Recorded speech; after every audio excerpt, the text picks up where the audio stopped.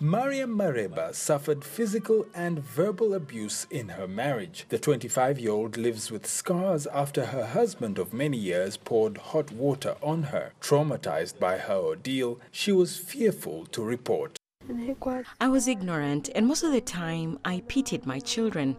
I thought maybe we would change, but I was only hurting myself. A new app called GBV Tarifa, or Information, is now making it easier for women like Mariam to report abuse to authorities. 4 out of 10 women in Tanzania reportedly experience gender violence, with many incidents going unreported. Those behind the app say they want to make justice more accessible. We have connected the whole chain of justice, meaning the police, hospitals, the courts, all through to when one receives justice. We have social workers in hospitals whose work is to receive these people who have experienced gender-based violence. They know how to treat them differently from other patients, so this app gives them an opportunity to get help quickly.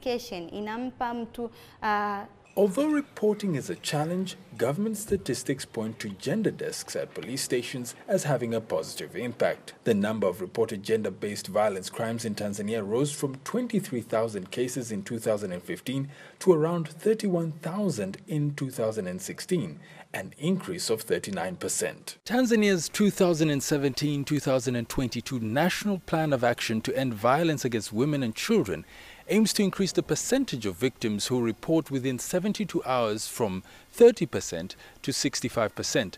The app's developers hope the application will increase conviction rates and the number of gender-based violence cases reported in the country. Mariam's father says staying silent about his daughter's abuse has proven costly. However, he says ongoing reforms in the police force are encouraging victims to come forward. If you go to the relevant authorities and state your case, the follow-up is not as it used to be, where you'd be asked to give a bribe. I believe that the authorities, like the police, are working well, and I believe they will help us.